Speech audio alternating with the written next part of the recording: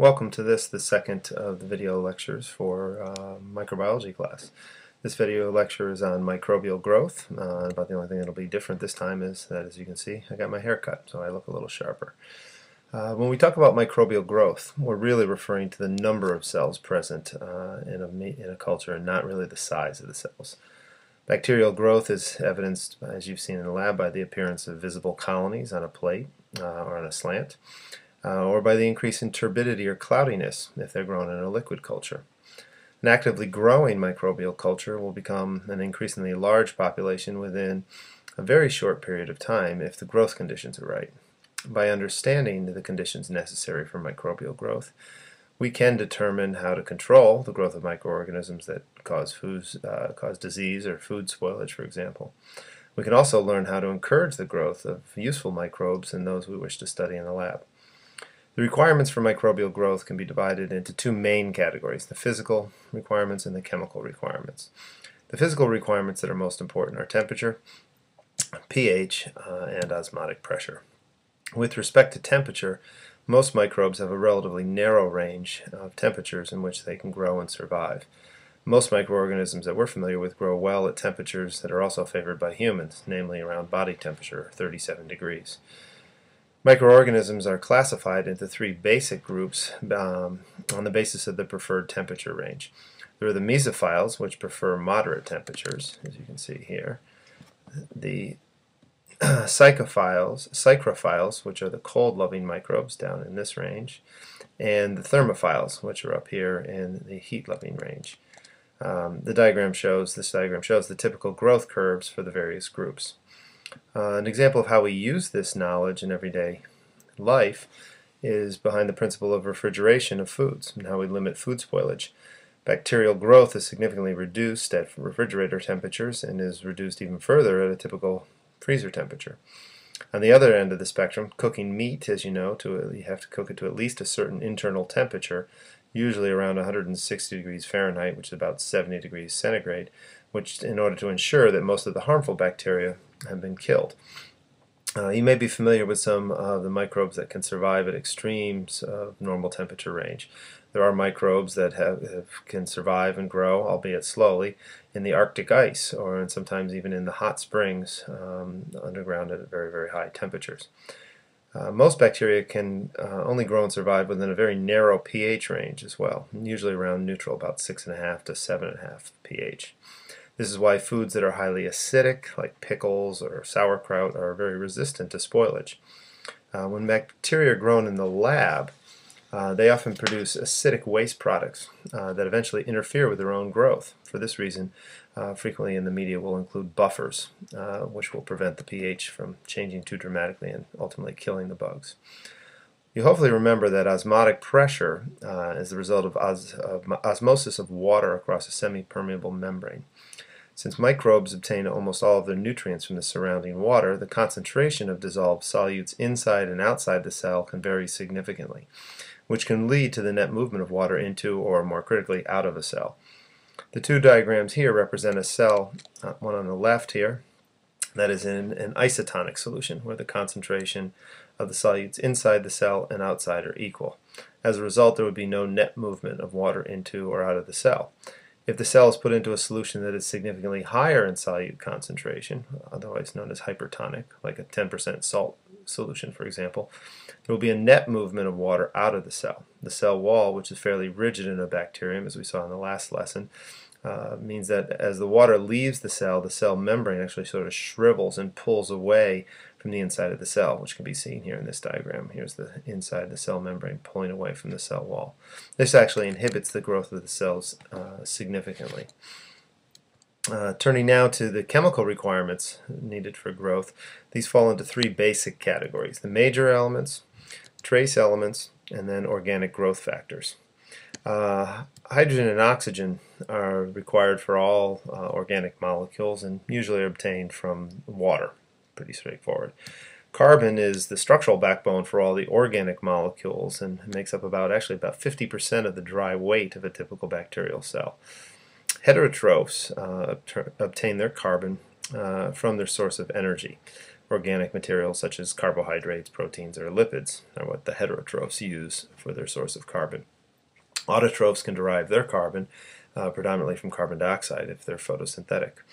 Nitrogen is required for all proteins, nucleic acids, DNA and RNA, and ATP.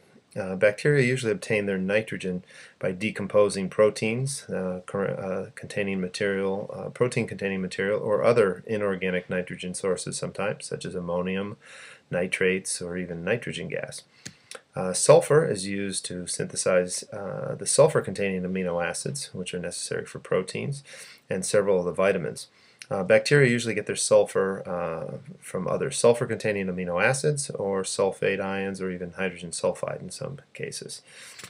Phosphorus is essential for the synthesis of nucleic acids and the phospholipids found in the cell membrane or the plasma membrane, as well as in ATP. Phosphate ions are predominantly the source for phosphorus for bacteria. Trace elements include copper, molybdenum, and zinc ions, which are essential for the function of certain enzymes. These are naturally pretty present in water, and since they're only needed in trace amounts, you don't usually have to seek them out. Essential organic compounds that can't be synthesized are known as organic growth factors. For some bacteria, these include vitamins, some amino acids that they can't make on their own, and purines and pyrimidines, which are used to make the nucleotides for DNA and RNA.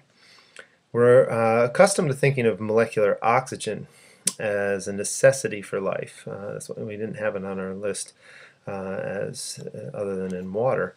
But in reality, it can be very poisonous, and very little of it actually existed in the atmosphere during most of the Earth's history when bacteria were evolving.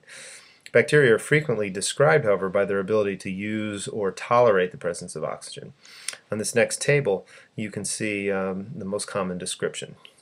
Here, we have first the obligate aerobes, which actually require oxygen for growth. You and I are obligate aerobes, and they cannot survive unless the concentration is high enough.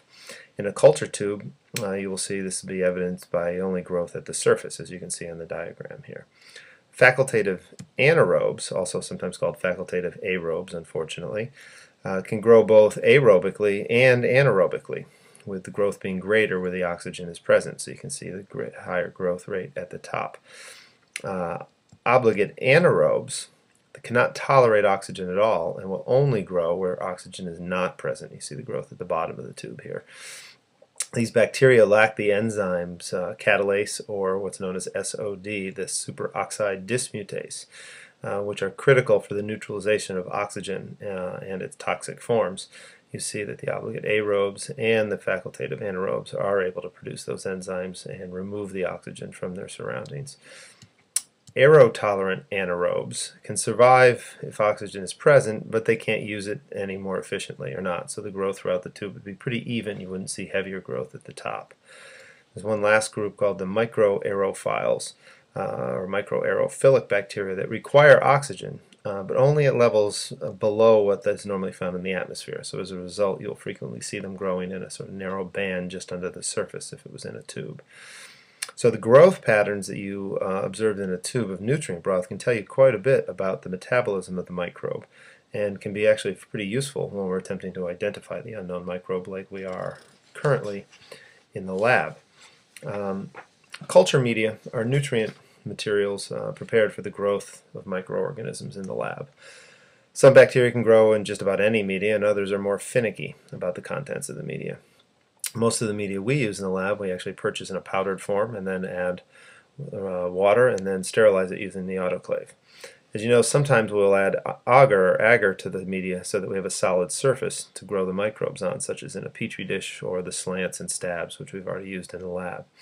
Agar is actually a complex polysaccharide derived from algae that has long been used as a food thickener or in toothpaste and some other food products.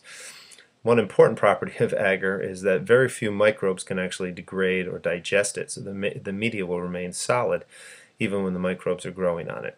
It needs to be heated to about 100 degrees centigrade to dissolve it, and then it hardens at around 40 degrees, very much like Jell-O. The major types of media are listed on this slide.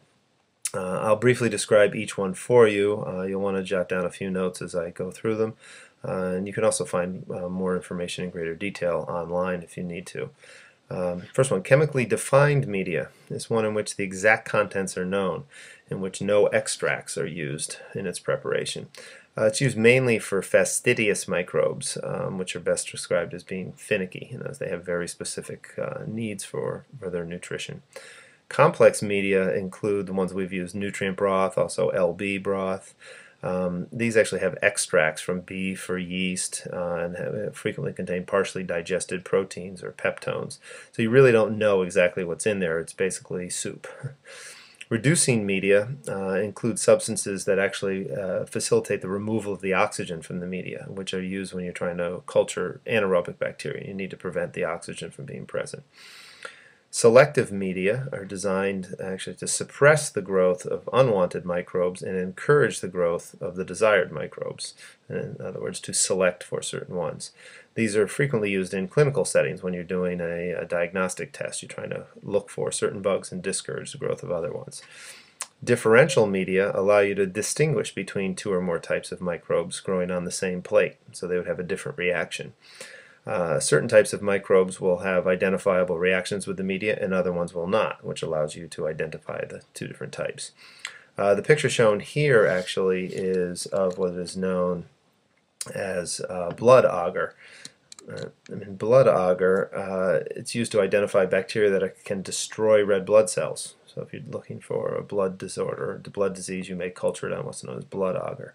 If the microbes can destroy the red blood cells, there will be a clear zone visible around the colonies. As you can see here, some of the colonies have clear zones around them indicating that they're breaking down the red blood cells. If the microbe can't destroy the red blood cells, then there will be no clear zone.